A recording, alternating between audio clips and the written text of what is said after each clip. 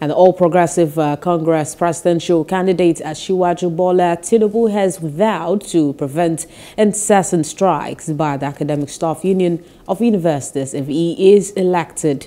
He also promised to provide loans for university students. Tinubu spoke at the APC presidential campaign rally in the Maturu, Yobe state. He pledged to make education more stable. Make sure your education university of 4 years is 4 years. End to the strike.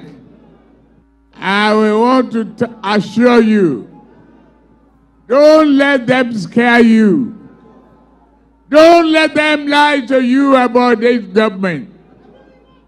This government is a government of prosperity, honesty, integrity.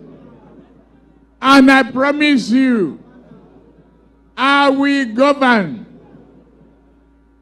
fairly, justly, and honorably, and progressively based upon the motto of our party.